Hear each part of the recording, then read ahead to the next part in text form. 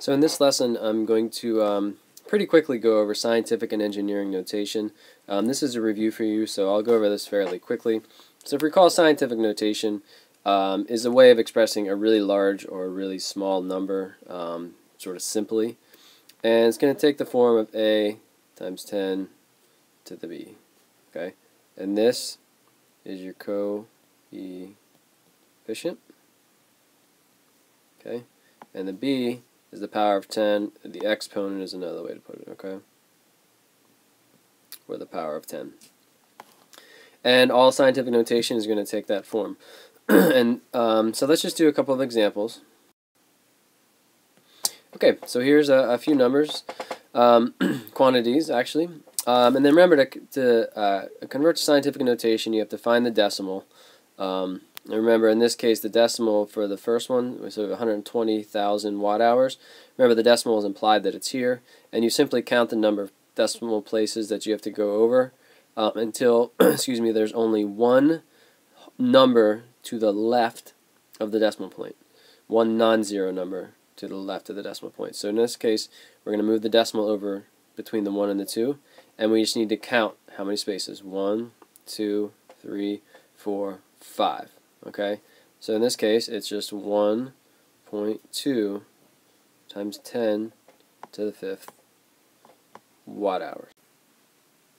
Okay, so we're not going to deal with the many numbers that are really small in this class, but I'm going to do an example anyway. So in this case, we have to go, remember, we have to have one non-zero number to the left of the decimal point. So in this case, the decimal starts here, and we have to move over again between the 1 and the 2. This time we have to go to the right, so 1, 2, 3, 4, 5. Okay, so this time it's 1.2 times 10 to the negative 5th. In this case, it's watts.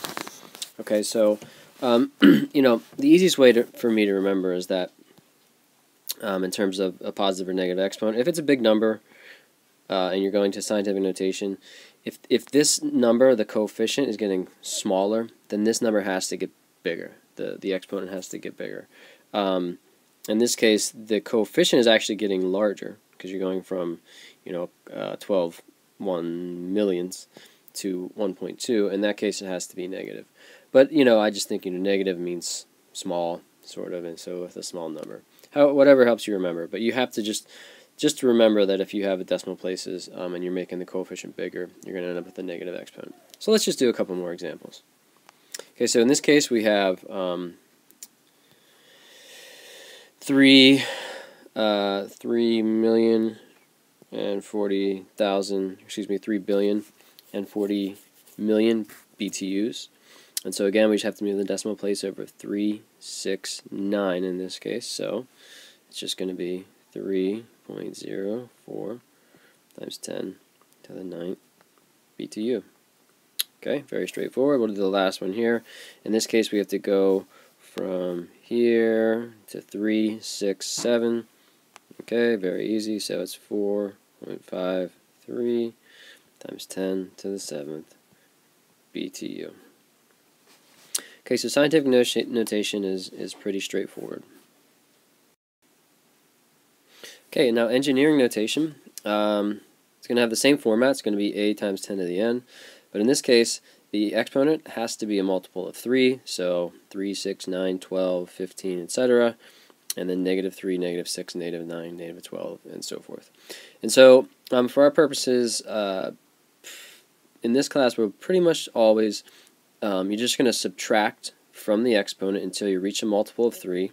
However many numbers you subtract, you add that many decimal places to your coefficient. So in this case, we have 5, we have to subtract 2. Remember, this exponent is going to get smaller. So we go from 5 to 4 to 3, we subtract 2. So if we subtract 2, that means we have to move this decimal over 2 places.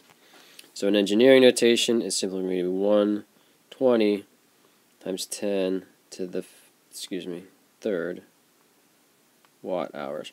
Now you can see this little notation here. If you see this, and you'll see this in literature, you'll see this in some of my lectures and readings and so forth.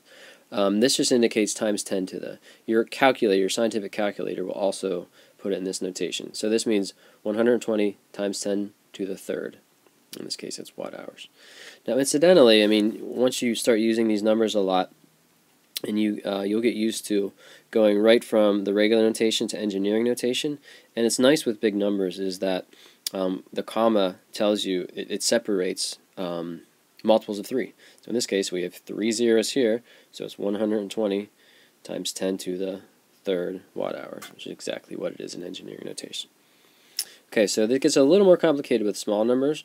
Remember, this number is going to get smaller, so we're going to subtract from it. Remember, we'll always subtract from that exponent. In this case, we subtract 1, we get to minus 6, which means we just simply move this decimal place over 1.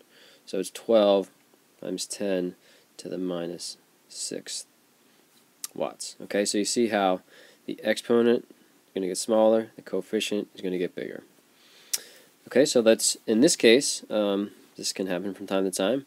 You see we're already at a multiple of 3, so this actually is already, an engineering notation. So we don't have to change anything. And again, if you look over here, it's 3.04 times 10 to the 9th BTU, and it's pretty easy to pick that up with these commas. So we have 3, 6, 9, and you can kind of treat this first one as a decimal place, so 3.04 times 10 to the 9th. Okay, so let's do this last one. So here we have 10 to the 7th. We need to subtract 1.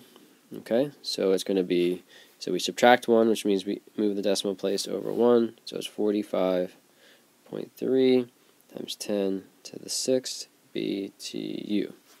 Okay, and again, 45.3 and then 36 times 10 to the 6th BTU.